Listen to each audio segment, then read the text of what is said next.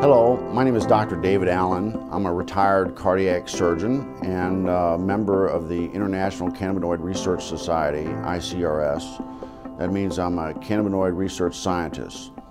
And I'm here to tell you about the discovery of the endocannabinoid system, the ECS, and the significance and how it will change medicine. And we discovered the endocannabinoid system about 30 years ago, and we really didn't understand the significance of its discovery. And so we found out that this is a chemical communication that your body has. It's not electrical, it's chemical, and it's kind of like the hormone systems that people are familiar with. And your body makes these cannabinoids. They're endogenous, so they're endocannabinoids, and they perform some miraculous functions in the body. And we're just learning the significance of these functions.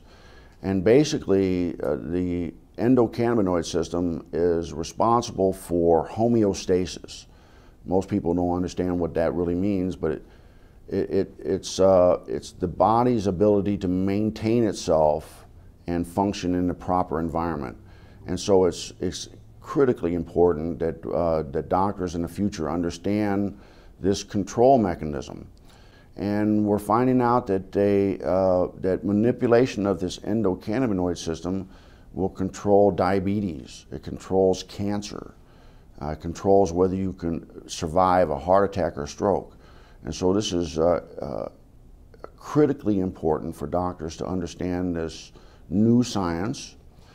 And the discovery of the endocannabinoid system is the single most important medical scientific discovery ever, and will save more lives than the discovery and application of sterile surgical technique. And I'm a heart surgeon saying that.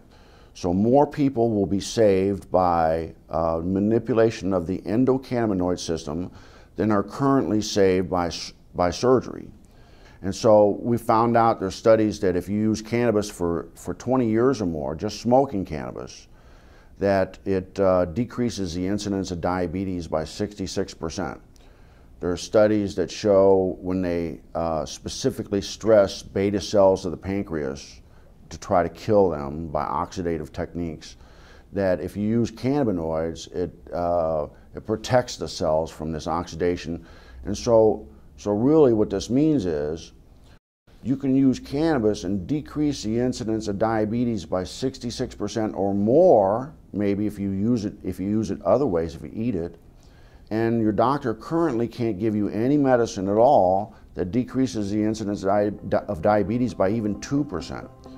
So this is a miracle that cannabis does this, and it means that your use of cannabis will protect the beta cells of your pancreas from oxidation. That means basically all cannabis use is medical, regardless of whether you understand the science behind this or not.